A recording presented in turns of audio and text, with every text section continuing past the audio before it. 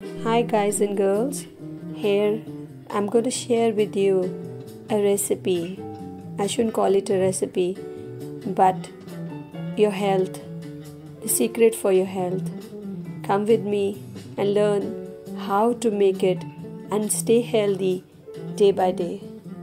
Many a times when I go to buy vegetables and I'm buying gooseberries or amla, so many ladies have asked me, what do you do with them? How to consume? Because they are not aware and they lack the knowledge of using such a beautiful medicinal vegetable, you can call it, and they can gain health in no time. So today we're going to learn how to make it and be healthy. This is called Amla in Hindi and gooseberry in English. Before I go ahead, I just want to discuss with you the 8 reasons as to why you should be eating this amla every day. Number 1, it's very good for cold because it has lots of vitamin C and is absorbed more easily by body compared to store bought supplements. Whichever you buy from market, if you take, they won't give you that much health as much as the amla will provide you with the form of or in the form of vitamin C. Second, it improves eyesight. Very, very good for eyesight. It burns fat. When you consume amla every day, the vitamin C is capable of burning fat. The fat deposit in your body will be burnt. Why? I'll just tell you.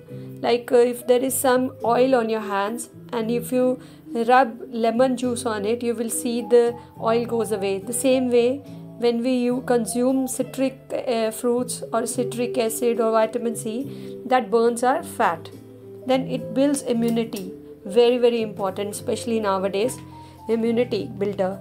Then amla beautifies hair. You will have lustrous hair.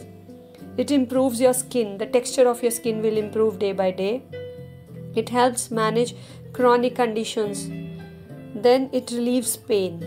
So we have 8 beautiful ways or reasons that why should we eating amla every day.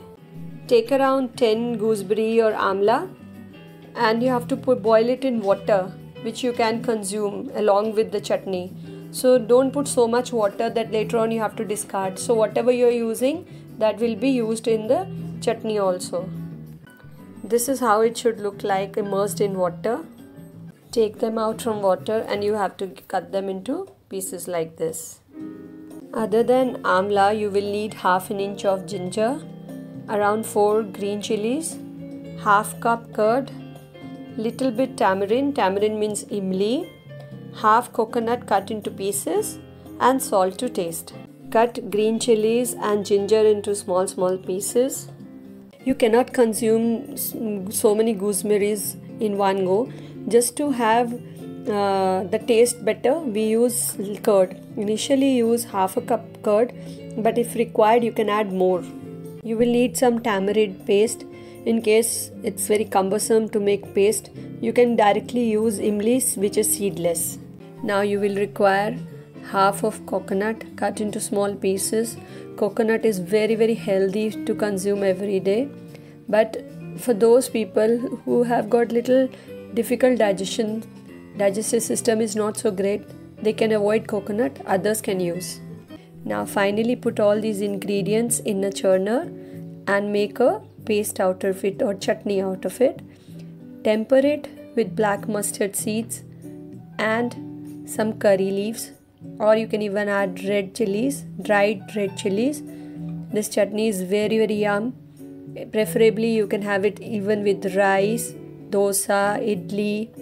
You can even use some pongal. Pongal, if you make it with millets, is very, very healthy. Next recipe I'll share with you pongal, how to make pongal with millets. So you can consume with anything you want and have it every day and stay very, very healthy.